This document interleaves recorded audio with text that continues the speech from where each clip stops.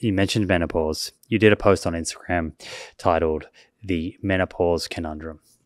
And I have a quote from you here. You wrote, "Most individuals report an average of approximately 1 to 2 kilograms of fat gain each year, specifically in the midsection, but also report no other changes in activity or eating behaviors.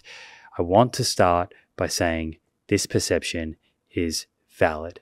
So there's this common experience where, to the woman's knowledge, they haven't changed the way that they're eating, they haven't changed the way that they're moving their body, but they're piling on the weight, especially around the belly. And that, of course, is frustrating. Yeah. It can be frustrating. I understand that. Disheartening.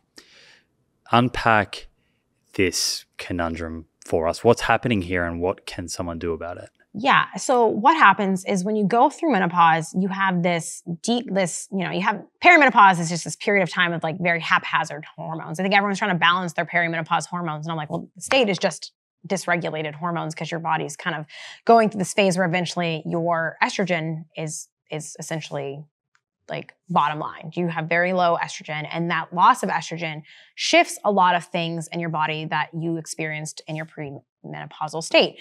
And so one of the things that comes along with that is this shift to more central adiposity. You start to take on more of the fat distribution of males in this menopausal state.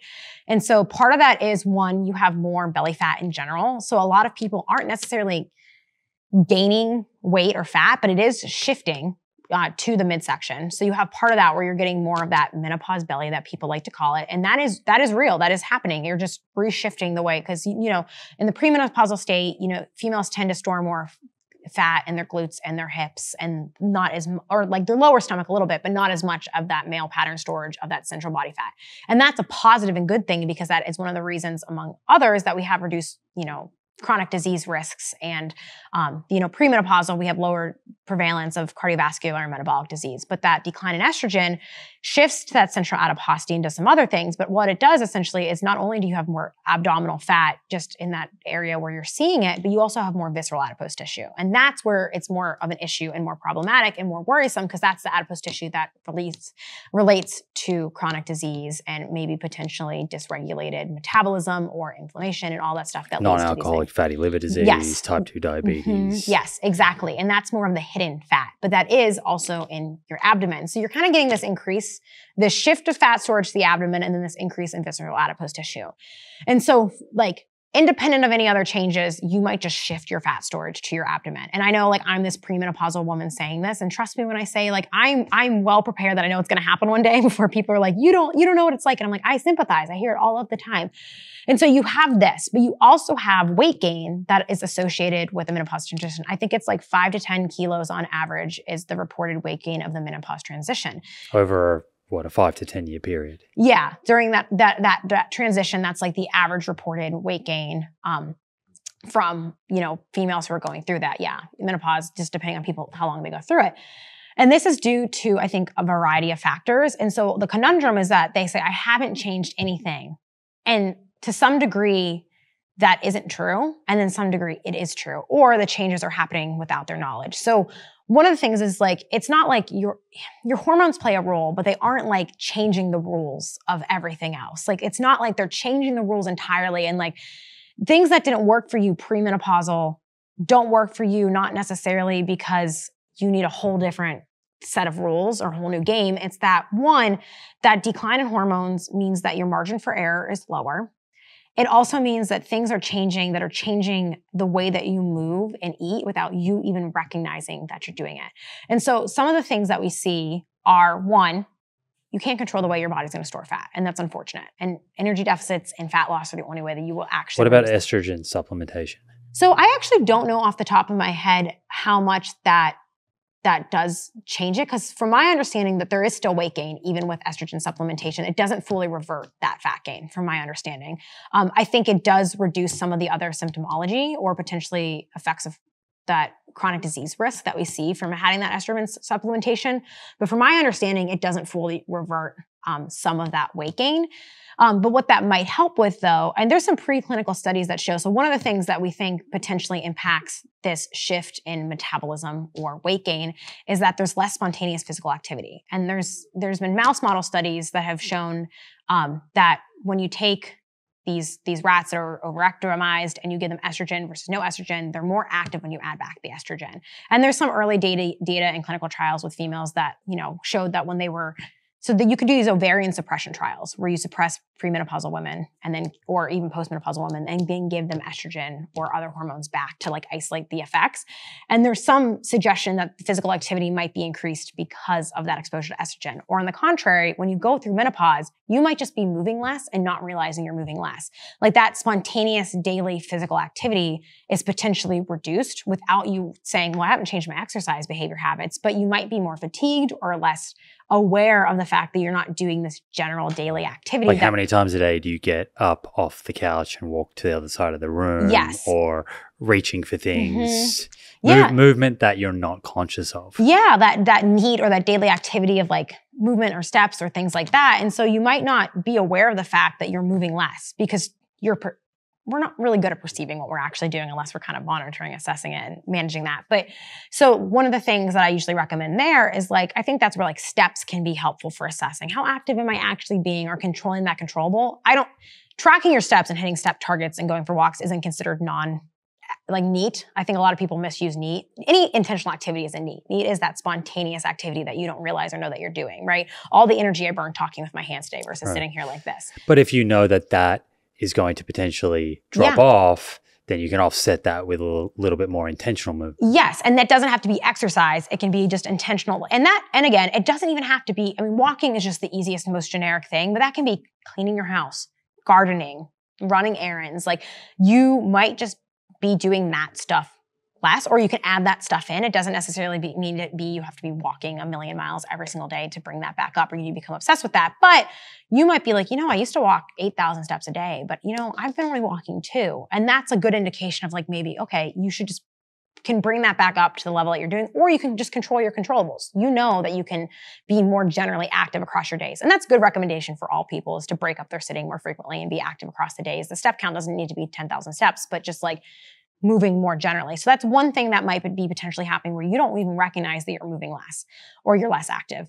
And the next thing is that, you do have that shifting of fat. And I know that's really hard for people, but you might end up having these shifts in your hunger and satiety and perception. And so there's this really cool study that I did mention in that post that I thought was a really interesting reframe of this idea of like, you have this, you have decreased anabolic sensitivity. So essentially you're less prone to building and recovering muscle tissue, or you're not using protein necessarily as efficiently. And what happens though, you might also be on simultaneously while this is happening is under eating protein. And so along with that, you might end up having this increased hunger to fill that protein need because your body needs more protein to meet the demands of what your body is asking for. But then because of our hyperpalatable food environment, you might be indirectly eating to hunger and satiety with all of these carbs and fat foods, but not getting in that protein intake that you need. We also know that protein in general, like moderate to high protein diets, really help regulate satiety. And they also help with body composition, and they also are going to help with muscle build and recovery. And so that protein intake in that peri and postmenopausal period becomes more important. It's not that it wasn't important before. It's that same thing. Margin of error is smaller. Like these things that were important become, the importance of them becomes magnified. Have you seen Steven Simpson and David Raubenheimer, their protein leverage hypothesis? Yeah, this is essentially this. Right. Yes, so like the body, then my understanding is our body is very sophisticated and it's kind of sensing these different nutrients. Yeah. There's a desire or appetite for protein, and that's a very strong appetite. Yeah. And what you're saying is if you're surrounding yourself with these hyperpalatable foods that are protein dilute, but there are a lot of calories. Yes. Your body, the message that your body is getting is essentially, it's not enough protein here. Keep eating these. Yes. You'll overeat calories in order to try to get to a certain amount of protein. So, but you're that hungry, so you feel, okay, well, I'm eating to my to my hunger level, but you're eating all the things that aren't meeting that. It's exactly that. It's that protein, essentially that protein leverage theory, and why that's more important, because you also have this increased need for protein, or you're less sensitive to, you just, it becomes more important because of that decline in estrogen. And so I think that you drive up that protein intake in the meals and foods. It's great for muscle health, and it's also great for managing that satiety. But then because of that decreased sensitivity to protein, and you're more catabolic, you're more in a state of breaking down, or not necessarily promoting muscle tissue growth, then you're decreasing or losing muscle tissue mass, which in turn decreases your metabolic rate. You become less metabolically sensitive. You're less insulin sensitive. You have less glucose disposal. You're potentially producing less energy when you are being active, and then you're burning less calories, and you're also becoming less metabolically inefficient at the same time. Like, then that's kind of that insulin insensitivity and, metabolic disease, and going down that pathway of things. And so muscle is a large contributor to resting energy expenditure. And so you kind of have this dynamic of, like, you're moving less and you're not eating enough protein and you're losing muscle. So then you're not only gaining weight in your midsection, but you're also decomping. Your body composition is moving in a negative way, where you're losing muscle and you're gaining or shifting fat centrally. And then I think a lot of, females feel so frustrated because they're like, I didn't change anything. But sometimes it might be the fact that you didn't change anything might be causing that, because you might have gotten away with more of those things premenopausal, but that margin for error, is how I like to say it, is smaller. So you almost have to be, and I don't want people to become like restrictive and obsession. That's never my message. But you might just have to be more dialed in on the things that you're doing, and also keep in mind that there's also the factor that sleep is potentially negatively impacted with menopause.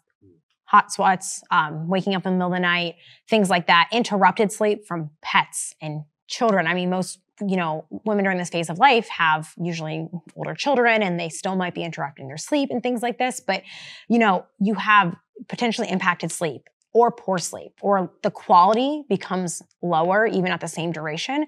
And even in poor sleep itself impacts recovery and muscle recovery, and it increases your hunger drive to eat more. And then you're not as energized to burn as much activity or move more. And then it kind of feeds into that loop of all these other things that are also happening in the body at the same time while that is happening. And so I think the other component of this too is that there's a lot of lifestyle factors that we see independent of menopause that happen with aging. People move less. They're less active. They have more responsibilities. They have more stress. Maybe they're drinking more casually across the week and having these other lifestyle factors or behaviors that are factoring in, or they're just less strict or diligent or healthy within their diets, or they never, I think there's a lot of people who they stop being active at a certain point in their 20s and 30s, and they don't really worry about what they eat. And then when you get to that shift in your transition of your hormones, it catches up a little bit more, like that magnitude of that catches up a little bit more. I also think society, culture's changing a lot. So the women that are in menopause now grew up in a very different time. And there would have been much less women in the gyms doing resistance training. So that stimulus is a lot more foreign to this sort of part of the population. Yeah.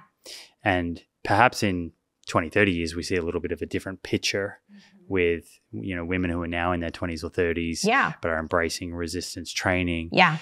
So I have to imagine that resistance training piece for women who are currently in menopause is a little bit of a barrier. And there's probably a lot of women who are 50 or 60 and doing no resistance training. Yeah, no, I mean, I can only hope in my lifetime. I mean, we've seen such an increased spike in interest in resistance training and good training in females, largely driven by the drive of booty gains, honestly, which I will let that be the driver motivator. But I think that's why there's this confusion and frustration, is because and especially this trendiness, just like the cycle training of menopause specific workout programs, because for many of these women, they maybe ran or did cardio or walked, but they never did resistance training. So I will say, for those of you who are listening, I think a lot of people, when I talk about, training for women, they'll be like, well, does this count for menopause too? So everything I talked about resistance training earlier for you guys, it also applies to you. The same thing applies to you. Train with the intention of gaining muscle. Strength will come along with that. I think that's the most important thing, is to give yourself that stimulus, or try to gain or preserve as much muscle as you can when you're in that phase of life. And it's not too late. I think that's the message they also need to be hearing is it's not too late to start at any point in time. But the other things when I think about that too, that they don't do, which a lot of women don't do that don't have a history of sport, is plyometrics, that power training and that effort training. I think everyone should do a little bit of athleticism type stuff in their training, but like the two most important things for that transition, if you're not doing them, is to start doing them is resistance training, heavy resistance training, and some sort of jump training. It doesn't need to be like, you don't need to go be doing triple box jumps. You can be doing skips or pogo hops or single leg hops or like little things like that to start and then progress into more things further on.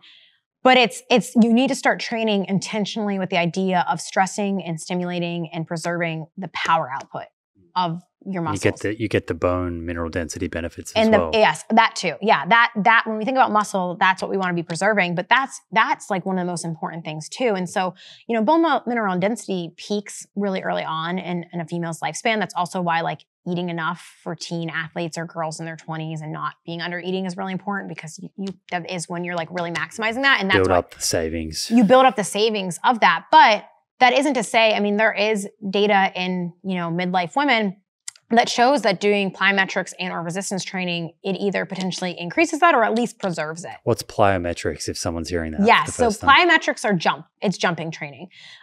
So plyometrics are really important for bone mineral density and in power output of muscles. But like the combination of the plyometrics with the strength training seems to be like the most ideal for bone mineral density, at least maintaining it or potentially increasing it. And so it's just jump training. So it's essentially short, rapid jumping cycles of like max output. And you do a few reps. So maybe like something like 3 to 10 reps of something, and then you fully rest and recover. So it's things that are any sort of jumping, bounding, or leaping. And they scale from like lower intensity, moderate intensity, higher intensity.